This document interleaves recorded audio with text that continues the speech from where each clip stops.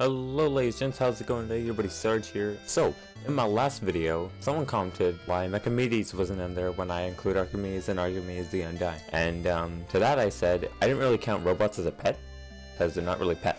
They were never alive at one point, and they're not alive now. So, that's going to be this video. I'm going to be doing my opinion on every Robo Cosmetic. Before I begin this video, I'd just like to give a shout out and a thank you to Pyro Joe for helping grow this series as he advertised it in one of his videos. So, shout out to him. So, without further ado, let us begin this video. Shoutouts to Red Robot. It's pretty bland. It's alright. It's good. It's pretty lame. I wouldn't even pay too refined. It's good. It's cute. It's whatever. It's super cool and creative. I like the name. Silly, but not as silly as its counterpart. It's got nothing on its counterpart. Alright, cut the music. What the fuck is this? Get this shit out of here. Jeez. Alright.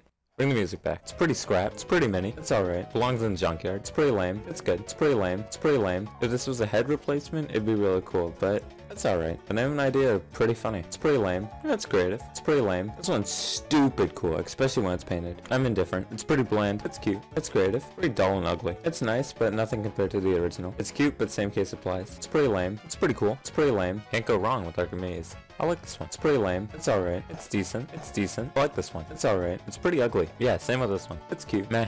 It's pretty cool. It's pretty ugly. Just whatever for these three. It's like God just decided that the free-to-play lineage needed to continue, so he took the most obtainable and almighty had and condensed it using the hardest and most powerful metals he could find.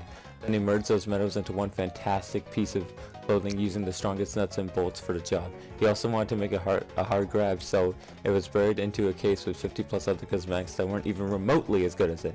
Thank you for this gift you have given us. God fucking bless. And that's gonna be it for today's video. Thank you guys so much for watching. Take care. And as always, have a nice day.